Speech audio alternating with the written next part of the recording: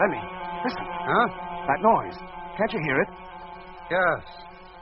That's the same noise we heard just as we was coming into land. The noise Jet said caused him to... Jet, can you hear me? Jet! Leave me alone, Doc. Can't you see I'm tired? Tired? What do you mean? I want to sleep, but it's war. Jet, it's not tiredness that makes you feel sleepy. It's the cold. I must lie down. I must lie down. No, Jet, don't. For heaven's sakes, don't lie down. Oh, sleep. It is a gentle thing, beloved from pole to pole. Aye? If you ask me, you're up the pole. Jet, do you hear me? Don't go to sleep. And Mitch, what about Mitch? Is he asleep and all? Sleep that knits up the raveled sleeve of care. A nice time to start knitting. What's he talking about? Jet, listen to me. You're nowhere near the ship. There is no orange light. You must find your way back. Do you hear? Jet, do you hear me? He's not answering. He must be asleep already. They both must be. If they are, Lemmy, out there in that bitter cold, it'll be the end of both of them. Then we'd better go out and look for him. That's what I intend doing. Frank should have one of the transport trucks over here within 45 minutes. Keep calling Jet on the radio, will you? Yeah. Meanwhile, I'll get my suit on and be all ready for Frank when he comes. Hello, flagship. Number 1 calling. Hello, Frank. Lemmy here. Truck's all ready. Will you send me a direction signal, Lemmy? Fog's still as thick as pea soup over here. Yes, mate. DF transmitter on. You better check your own set before you start moving. We don't want to lose you and all. Any reply from Jet yet? No, Frank. All right, Lemmy. I'll call you just as soon as I'm in the truck. Right. Did you hear all that, Doc? Yes, Lemmy. Let's hope Jet and Mitch are still where they were when we last heard from them. If they've wandered further away, our chances of finding them are pretty slim. Okay, Doc, I'll let you out now. Thanks, Lemmy. Main door. Contact.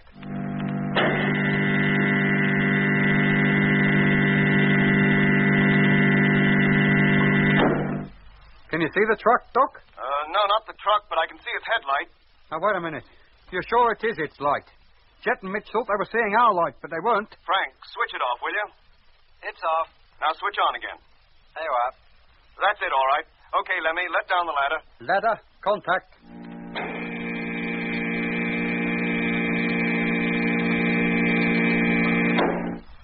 About to descend to ground. Touching down now. Now making my way over to the truck. The airlock's open, Doc. You can step straight in. Thanks, Frank, but I'll ride outside. Start her up and let's get going. Right. Here we go. Good luck, boys. Thanks, Lemmy. We'll need it. Hello, Lemmy. Yes, Doc. How are we doing? Well, the latest fix puts you half a mile northwest of number 1, bearing 226 degrees. Then we must be pretty close to where they were when we last heard from them. And slow down, Frank. We don't want to risk running over them. What's visibility like out there? About 10 yards, Lemmy. The fog seems to be a lot thinner over here. Well, it's still as thick as it ever was over here. And it seems to be getting dark. And oh, hey, Doc, hadn't you better get inside that truck? I'm not cold yet, Lemmy. Well, you watch it, boy. We don't want you to freeze. If it gets too cold, I'll slip into the airlock and warm up. I say, Doc, the fog's definitely thinning. Headlights shining way ahead now. So I can see. Hey, Frank, hold it. Stop. Stop the truck. Project the light down a little. All right. That's it. See, there, directly in front of us. Yes, it's them. All in a heap on the ground. I'll go on ahead, Frank. You come as quickly as you can make it. Hey, Lemmy, are you listening? We found them. Yes, Doc. I heard you. Nearly up to them now. Hey, Jet, Mitch, can you hear me? This is Matthews. Jet. Well, Doc. They don't reply, Lemmy. They just lie here, motionless. Frank, come on out. Be right with you, Doc. Just leaving the airlock. Doc, do you think they're frozen? I don't think the temperature has dropped far enough for that yet. Right, Doc. Here I am. Good. Help me get them into the truck, Frank. There's room in the cargo section. They'll be comfortable enough there until we can get them back to the ship. Yes. So we'll take Mitch first. And go easy, Frank. We mustn't damage his suit.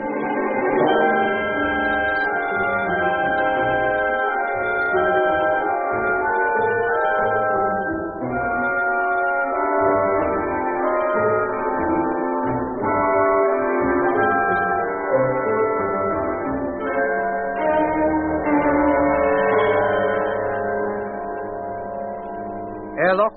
Contact.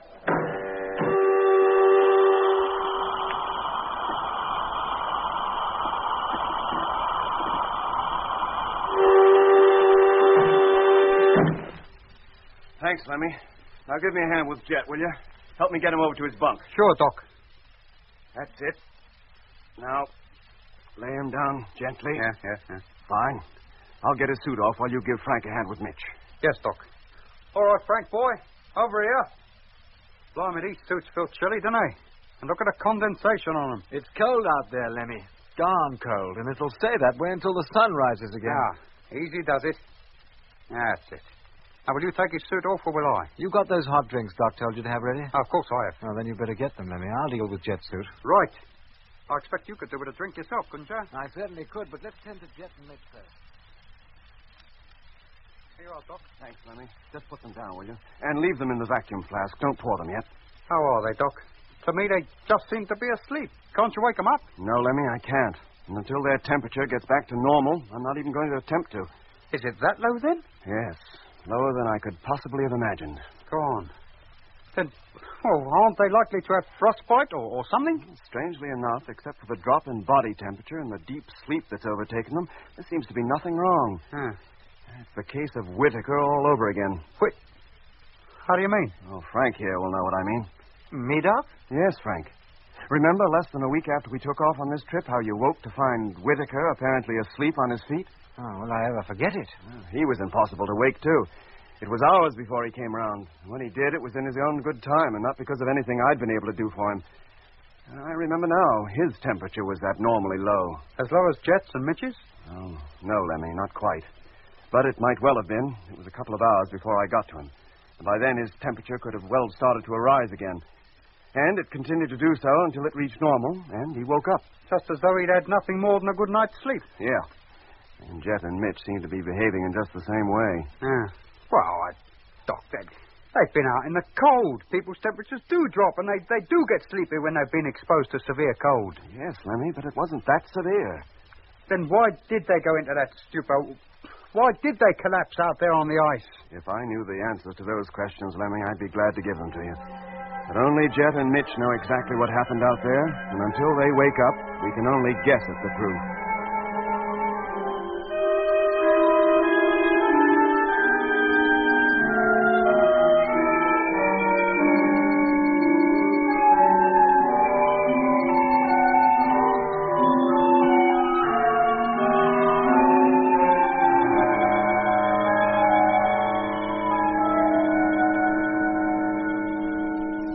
Hey, look, Frank.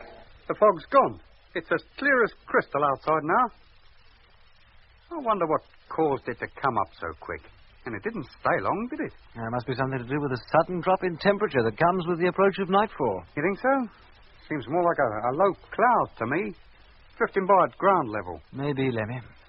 Hey, look at that star, almost on the horizon. That's the Earth, isn't it? Yes, Lemmy.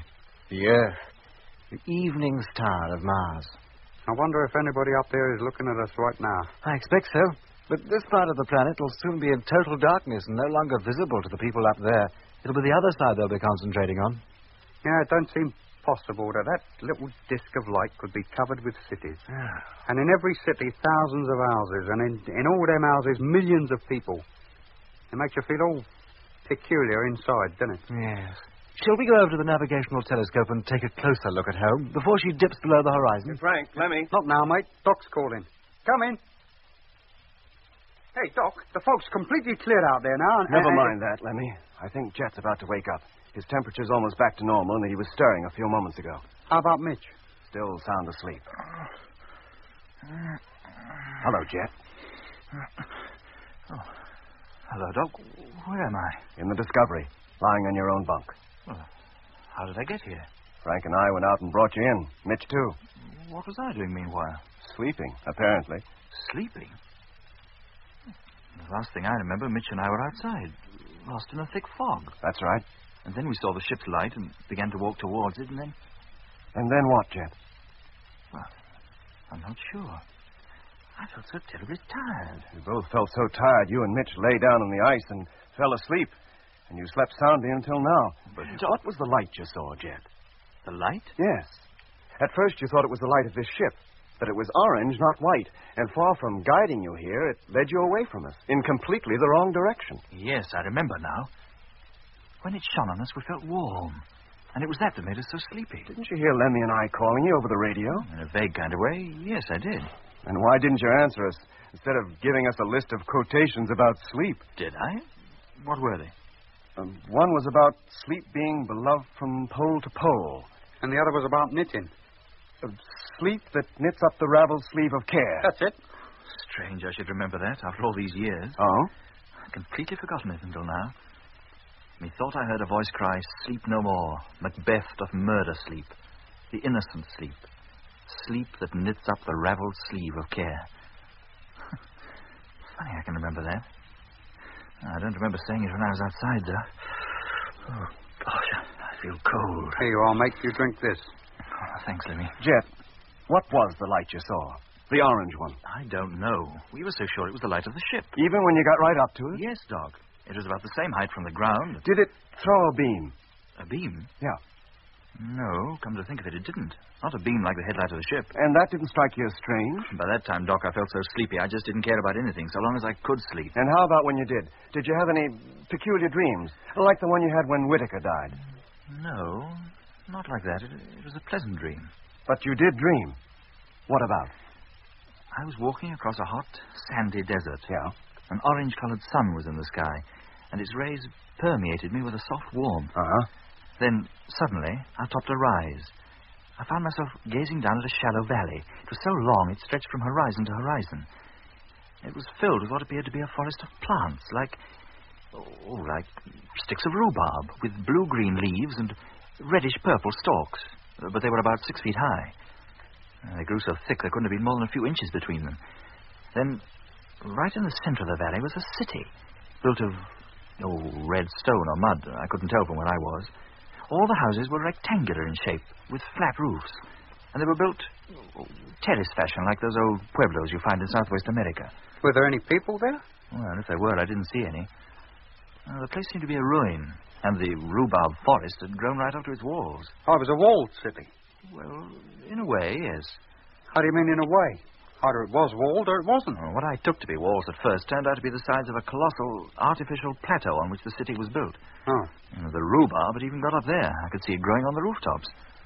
Seems to me you dreamt about Babylon and the Hanging Garden. Then I heard the voices. The voices? Go on, Jet. Pathetic, wailing voices. Oh, they were dreadful to hear. It was as though they were crying out for help, for me to help them. Well, what help did they want? Well, they wanted me to take them somewhere.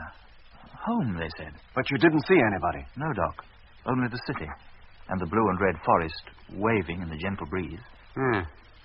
Oh, bloody. Of course you heard voices. It was me and Frank. What? Well, just before you woke up, we was watching the Earth sink below the horizon. And Frank said he'd like to take a look at Earth and home through the telescope before it dipped out of sight completely. You must have heard us, and our voices got all mixed up with your dream. Yes, Lemmy, that sounds plausible enough. The dream was vivid enough. It seemed so real. But for those tragic voices coming from the city, it was so pleasant, so very pleasant. I was almost sorry to wake up, Doc, I can tell you. Well, that makes a change. Most of the dreams we've all been having up to now have been so horrible you couldn't wake up fast enough. How's Mitch, Doc? Did he dream too? I don't know, Jet. He's not awake yet. Pass me another drink, Lemmy. I still feel cold, deep down inside. Yes, mate. 1 cup of tea. Coming up.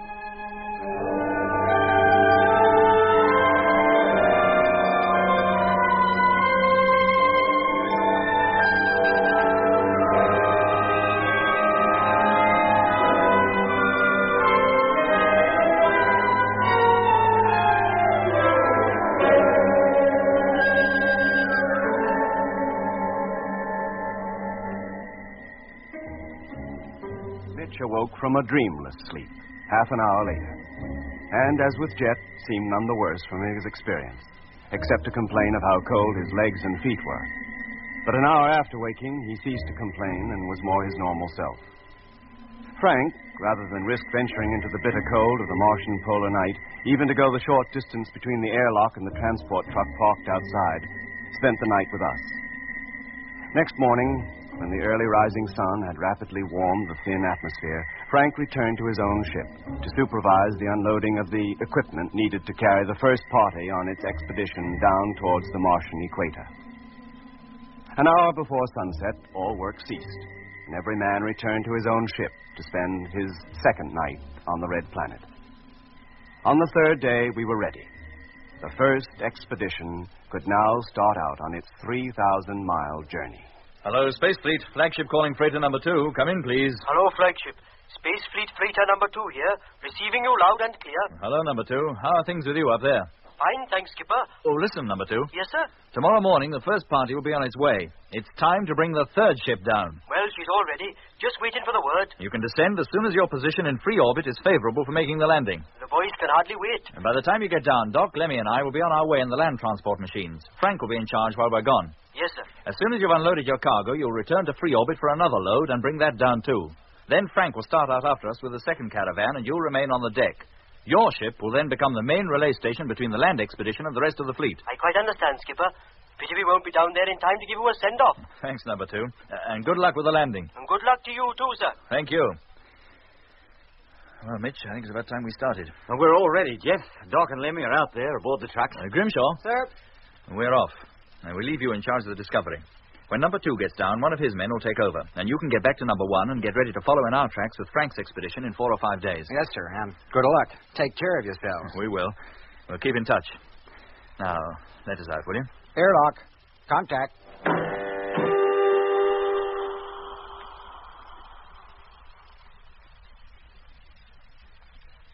Hello, Lemmy. Let me in, will you? Right.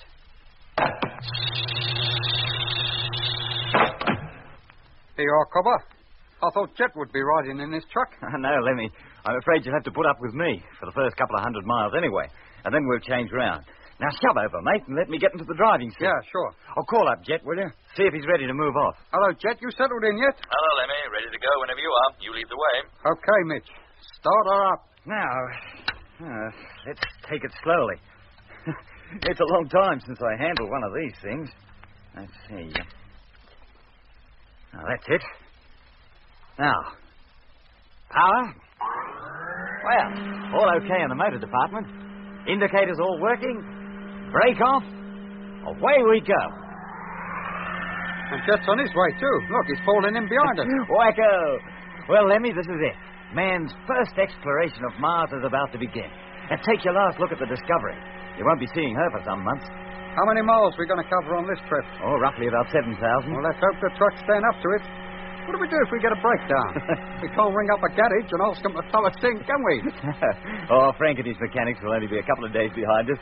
We just sit tight until he rolls up. And how far do we go before we leave this ice behind and get down to where the climate is warmer? Oh, about 400 miles. Maybe a little less. Oh, the weight we're travelling, it would take us about 3.5 days, including the stops at night. Well, that's about it, Lemmy. I don't think you can expect any change in the scenery for at least that time. And what will it change to? Well, that's what we'd like to know. That's what we're going to find out.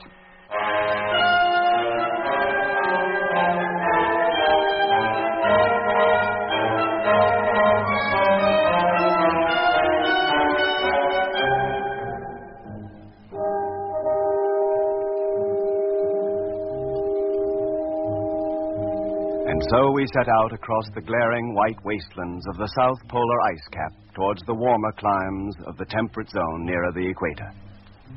The gray transport trucks, looking almost black against the gleaming white of the ice, resembled 2 lines of beetles, slowly wending their way across a barrel of flour.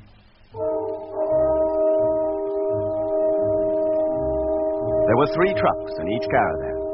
First came the tractor, with its roomy, airtight cabin, in which sat its crew of 2 men, one to drive, the other to navigate. In tow was the living quarters vehicle, a huge tank-like machine which, in its base, carried the food, water, surveying tools, spare clothing, and other personal equipment essential for the trip. On the upper deck, hermetically sealed to the circular platform, were the living quarters themselves, looking like transportable Eskimo igloos. And finally came the cargo truck, carrying the necessary fuel, oxygen tanks, and other equipment too bulky to be stored beneath the living quarters.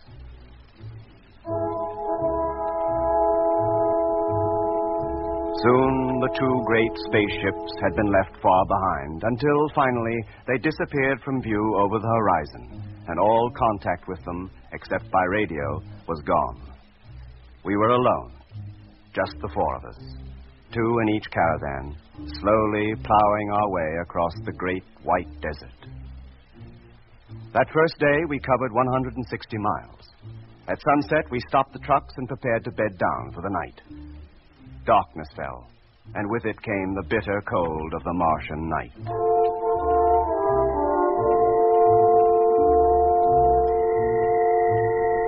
It was so cold outside that the heaters had to be turned on to full pressure to keep us from freezing, even within our double-skinned living quarters. All night, the two caravans stood under the black, diamond-studded sky while we slept. Next morning, half an hour after sunrise, we were on our way again, and by noon had covered another 70 miles. Hello, Mitch. Jet calling. Jet. Hearing you. We're going to halt. Stop your truck. We'll come up alongside you. Right. What's up, Mitch? Something wrong? Not that I'm aware of, Lemmy. We'll stop here for food. Food? Oh, come to think of it, I can't do with a bite. As soon as you've had your meal, Mitch, join me outside, will you? And bring the number 1 kit with you. How about me, Jet? Can I come out too? Not this time, Lemmy. Maybe next stop. Just my luck. I'd like to go out and stretch my legs a bit. Oh, never mind, Lemmy. By way of compensation, I'll get the meal ready and you can take it easy. Oh, it's very nice of you, mate. Hello, Landfleet. Polar Base calling. Come in, please. Take it easy, did you say, Mitch? Hello, Frank. Barnett here. What can I do for you? Number 2's on its way. Present line of flight indicates she'll pass right over you. You should see her. Oh? How high is she? 2,000 feet. Oh, then we could hardly miss her, could we? Thanks for the news, Frank. We'll keep a lookout. Hello, Jet. Lemmy here. Just had a call from base. Yes, Lemmy, I heard it. You want to talk to number 2? I can hook you up. No, Lemmy, not now. I'll talk to him after he's landed. Right. Yeah, wait a minute. That's number 2 approaching already. Yeah, Lemmy. Oh, she's traveling pretty fast, isn't she? That's just what I was thinking.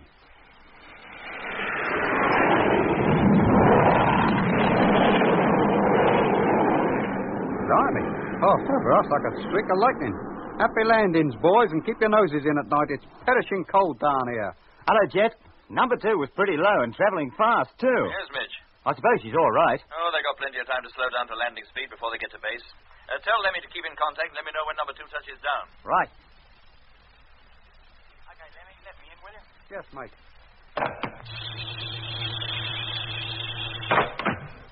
Thanks, Cobber. Oh, what'd you find out there? Oh, we weren't looking for much, Lemmy. We just dug up a couple of samples of the soil, that's all. Oh. Well, when do we move off? Whenever you're ready. You drive, will you? I have to mark up the map, show the precise spot where the samples came from. Right. Motor on. Hold on to your helmet. Here we go. Any word from base about number 2? Yes, mate. She made a safe landing and the boys are already unloading her. Hello, base. Land fleet calling. Come in, please. Hello, Lemmy. Hearing you. Routine check. Coming up. I've now been travelling 2.5 days and have covered 327 miles. Have now stopped for midday meal. Will continue journey northwards within 1 hour. Check. How about you? You got anything to report? Number 2 is on his way down with the second load of supplies. Should be landing within 2 hours, and the ship should pass right over you again. When do you start out after us, Frank? Shouldn't be long now. Pretty well everything we need is already loaded in our trucks, and the tractor's all hooked up. As soon as number 2 gets down again, we'll transfer the final load, and with luck, we'll start out at dawn tomorrow. Good show, mate. We'll keep a lookout for number 2. And let you know as soon as we sight her. Thanks, Lemmy. Hear from you later, then. Yes, mate. Put Mitch on, will you, please? Hello, Jet. Mitch, have you looked towards the north recently? No, why? A few minutes ago, Doc noticed what we think to be a cloud bank on the horizon. Would you take a look out of the cabin window, see if you can see it? Yeah, sure. Hold on, will you? Where did he say it was? To the north. Oh, it looks pretty clear to me. The ice stretches clear to the horizon, as flat as a pancake, and... Hey, wait a minute. I think I do see it. There's a lighter tinge of mauve, like a thin, wavy line. Can you see it? Yeah. Hello, Jet. Yes, we can see it. Is it a cloud bank? How should I know? That's why we wanted your opinion. Or maybe it's another of them fogs coming up. That's what we thought, and it's lying directly in our path. You mean we'll have to pass through it? Well, not necessarily. It may disperse as rapidly as the other did and be gone long before we reach it. Have you finished your meal? Yes, Jet. Just before I called up Frank. Then switch on your motor and let's get going. I want to get as close to that, whatever it is, as we can before nightfall. Should reach it by then, Jet. It can't be more than 40 miles away. If we do, all the better. Then at least we'll know exactly what we may have to face tomorrow. Now, let's get going, Mitch. Cruising speed will be 50 miles an hour. Hello, Landfleet. Polar Base calling. Come in, please. Hello, Frank. What's the panic? Hook me up to Jet, Lemmy. There's trouble. Hang on a minute, boy. Hello, Jet. Frank's calling. There's something wrong up at base. Hello, Frank. Jet here. What's up? It's number 2, Skipper. She's in difficulties. We were thinking it was about time she passed over us. What's wrong? I wish I knew. I was in radio contact with her on the ship-to-ship system until 5 minutes ago, but now I can't get any reply to my calls. What was her position when you last heard from her? 50 miles directly north of you. Well, keep calling her, Frank. Meanwhile, I'll get Lemmy to tune into the ship-to-ship frequency. See if we can pick her up. Okay, Skipper. Switching over now. Did you hear all that, Lemmy? Yes, Jet. Just looking you up. Hello, number 2. Polar base calling. I've lost contact with you. Come in, please. And there's Frank calling now. Can you hear him? Yes, Lemmy, thank you. Hello, base. Number 2 calling. Trying to contact you. And there's number 2. He's answering. But he's very faint, Lemmy. Too faint for Frank to pick up. Hello, number 2. Base calling. I've not heard from you for 7 minutes. Come in, please. He's not hearing him either. Lemmy, Yes, Jet? hook me up to the transmitter. Let's see if he can hear us. Right. Transmitter on. Hello, number 2. Land fleet calling. We are receiving your strength 2. Can you hear us? Hello, Landry. The ship, I can't control it. I'll have to make a forced landing. What's the matter with the ship? What's wrong? I don't know. I was circling to investigate a mysterious orange light. An orange light. And there's a noise. A noise. What we heard when we made the first landing. I'll have to put it down. I'll never make base. It's the only way I can hope to save the ship. I'm so sleepy. Sleepy? Oh, blimey. Hello, number 2. You must not go to sleep. You must stay awake. Do you hear? We're almost on the deck now. About to land. She's difficult to control. Oh, my God. Hello, number 2. Hello. He must have crashed.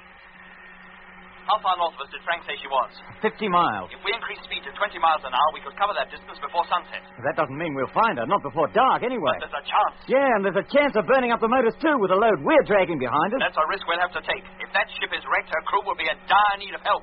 Okay, Jeff. All right, Lemmy. Turn on the juice. It's a race against time.